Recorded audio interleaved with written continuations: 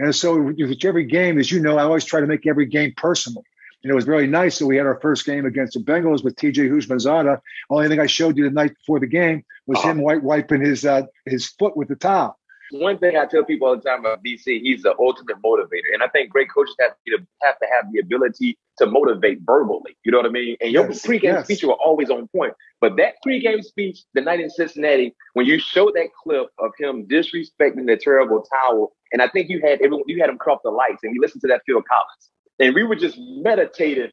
And in the entire room, you can just feel the intensity in that room. For me, that was the moment I felt like, yo, it's a wrap. Because we knew we were the better team. We were in a slump in the season. It happens. You know what I mean? We knew we were the better team. But when you did that, coach, that was one of the best pregame speeches I've ever been a part of.